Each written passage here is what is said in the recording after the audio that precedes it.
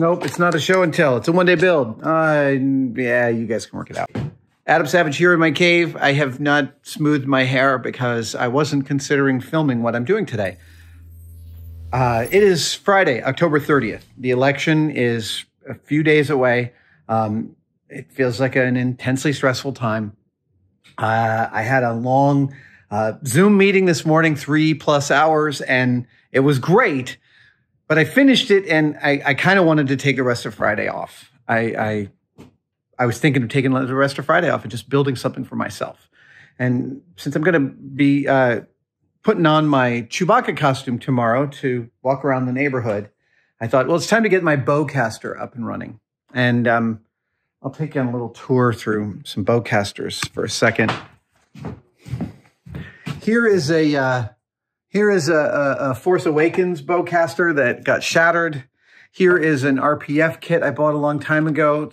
It's super heavy, beautiful, but way too heavy. And I picked up a beautiful casting of the correct safari bow of Chewie's Bowcaster a couple of years ago. And so I've had all of these pieces sitting in a box forever. And I thought, you know what? It's time to get my Chewie Bowcaster on. I had this scope arrangement, but I also have two of the correct scopes. And when you're trying to nail down what Chewie's Bowcaster looks like, there's a lot of different versions. There's a lot of different pieces attached to them over the different films. So I'm not going to be slavish about my adherence to detail here. This is literally to make myself a Bowcaster for my Chewbacca costume. And like I said, I didn't want to film today. I just wasn't feeling like in the mood to stop and explain everything. And so that's actually what I'm going to do. I'm not going to stop and explain. This is a lot of time lapses. I'm going to shoot this on hyperlapse instead of Apple's time lapse because it gives me more control over the length of these time lapses, and it'll give whoever's editing it, probably Gunther, more time to ramp and adjust to the speed that I'm going at. But it's mostly time lapses. This is comfort build. I got about 4 hours here to self-soothe on this Friday. And yeah, join me, won't you?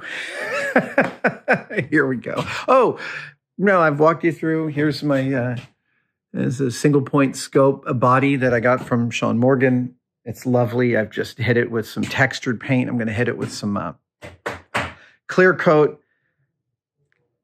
This is one where, like, I looked through all the reference material I have for Chewie's Bowcaster, and it's so all over the place. I am not going to kill myself trying to, like, well, what is the attachment between the single point scope and the other scope, and how many other, like, I don't mean to make fun of past me for doing that for various things. That's not what I'm doing. I'm just, like, explaining that replication is a particular activity, and it is very involving. In this, I'm looking for an experience, and it's just a personal experience. So the line is wherever I want to say the line is. I just want something that feels hardy and sturdy and ready for cosplaying. All right. Yeah, I think I've covered everything. Time for the holy time lapses.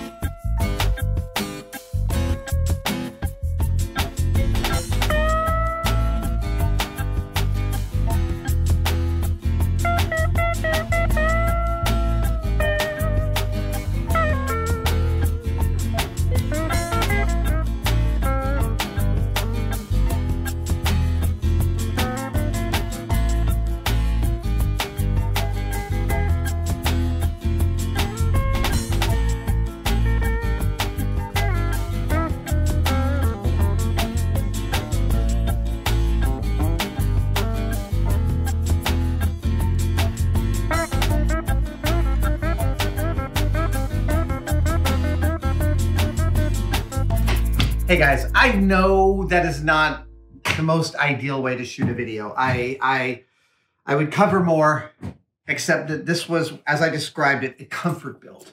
They're not all going to be like this. Friday afternoon, I needed a little bit of time to myself. I decided to still film it, but it allowed me, because I was filming time lapses, that allowed me to shoot this and be listening to music at the same time. And I'm here to tell you, it felt good. So thanks for indulging me with this build, all the time lapsing in it. I am very happy with how this came out. And we're going to have some close-ups for you to witness, probably cutting them in right here. My dials aren't 100% correct. I've got a couple of small differences, and there's some shape differences. It's very, very difficult to parse the exact topography of what's going on in here in Chewy's Bowcaster, but I got close enough. And I've said this repeatedly in the past. What I'm looking for from a lot of my favorite kinds of props is less a perfect fidelity to the original, although that is to be sought, than an experience that feels genuine to me. And it is actually what's kept me from making my Chewy Bowcaster up until now. I've had the pieces, and the main body of this came from an RPF kit run. So did the plates, and many of the machine dials here came from the same kit run. Mwah, beautiful kit run. The casting of the crossbow, absolutely a stunning casting, required very little cleanup. And then I had the scope. Sean Morgan sent me one of his single points and some other bits and bobs that I made. One of the innovations I made on this for myself was, instead of aluminum, I used a lot of Delrin, which frankly is a lot faster and easier to machine than aluminum. And since the Bowcaster is mostly black, it was ideal. Now, the final finish is what I'm about to do here, and I want to talk about it because as this stands right now, this Bowcaster is finished. It looks like the original prop. It's got about the same amount of weathering as the original. It's not a ton of weathering on it. And it's very much like, well, look, if you were to learn one weathering technique from Tested, it's that you spray a piece of aluminum with black primer and then use steel wool to take off a lot of that black primer. That right there is like 70% of my aging technique. But because I'm looking for a specific experience and I want to wear this with my Chewbacca costume, I am going to give it a final weathering pass that for me will tie this all together. And it's going to be of dirt and grime. And I'm going to use some of my favorite dirt and grime colors. We've got some raw umber, we've got some burnt sienna, and we've got a spritz bottle of water. We've got a spritz bottle of rubbing alcohol. We've got a bunch of paper towels, and I'm not afraid to use them. And we are going to do a weathering pass. So it smells like water. It's milky though. All right. We're going to start with the darker, and I'm also going to give it a spritz of rubbing alcohol. This will help this dark acrylic. This will help it sort of sink into all the little cracks and crannies. It tends to thin out the paint, and it's really nice for that. And I'm going to be indiscriminate about this. I'm literally just going to coat this whole thing. I'm going to make it filthy. This is where you're kind of like, the randomness of the activity becomes really important. Don't be precious about this. This is where you really just like, Chewy's not precious about his equipment, right? He's just using it out in the field as needed. And I'm making sure that I'm covering as much of it as I can. And then I'm going to pull off a bunch. I'm going to put it on, take it off, put it on, take it off. That's how painting works.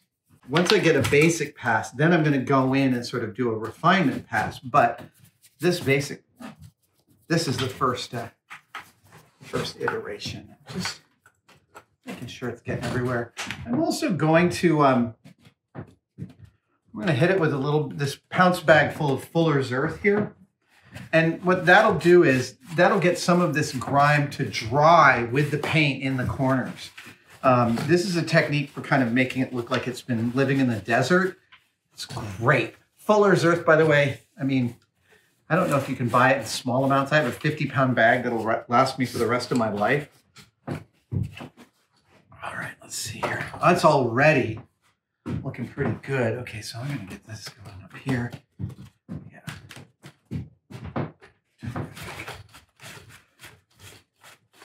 The thing is that the places you can't get to the paint, it's exactly where the dirt would build up. That's why this technique has such a great veracity to it. It's why it feels like such a realistic painting technique to put paint on and then pull it back off again. And there are times it doesn't feel like there's enough time in the world to keep on pulling, you know, get around all the details. But eventually, as you go, as you really sort of jam it in and keep on adjusting, you find that what you've ended up with feels like a real thing. So now I'm going in with the paint, and I'm, instead of taking it all off, I'm just kind of adding in some dirt and grime and sort of just letting it live there. Yeah, see, there'd be stuff around there. Stuff in there that you can see. This is definitely going to end up being dirtier than the New Hope Bowcaster, or at least dirtier than it seems to be in the pictures. But that's my goal. My goal is, it's my Chewbacca's Bowcaster, not some random Chewbacca's Bowcaster. Okay. I'm doing this specifically. Why is this coming up? Well, because it was recently Halloween, and Mrs. Don't Try This and we dressed up as Han and Chewie. And it was delightful. It was really, really fun. A little girl asked me, "Are you the real Chewbacca?" I almost wanted to say yes, but I couldn't bring myself to lie to the little girl.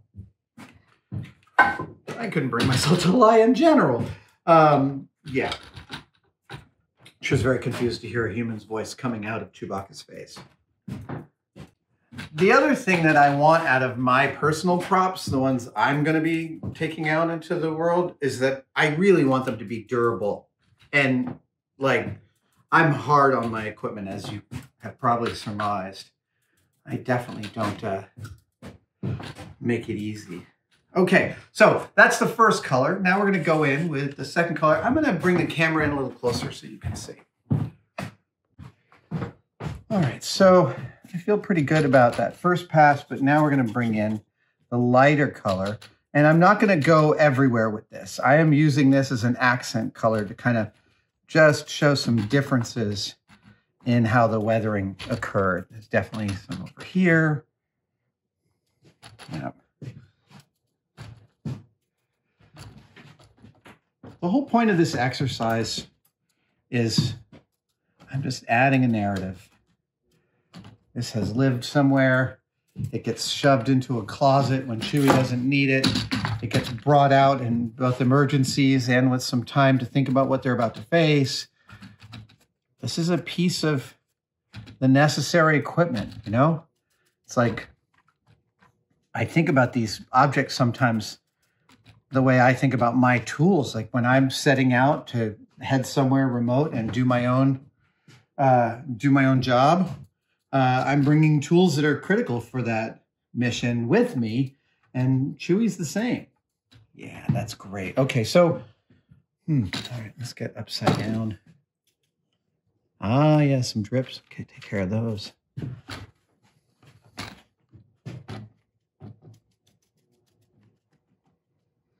I'll also hit some of this parts with some Molto pen edging. Yeah. And each way I turn it, you know, stuff is dripping out, and that's great. That's actually all part and parcel of the kind of thing that I'm looking for here. Yeah. I feel like I'm missing a thing. What am I missing?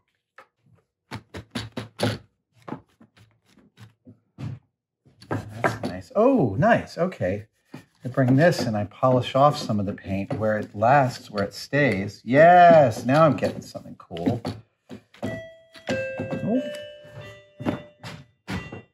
The doorbell ringing was my bag maker, Marcos, who came by to show me a new sample.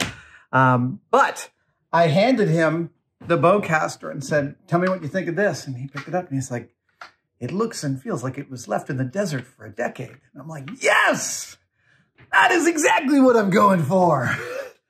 So I'm gonna shoot some close-ups and I'm gonna call this Bowcaster ready for trooping with my Chewie costume.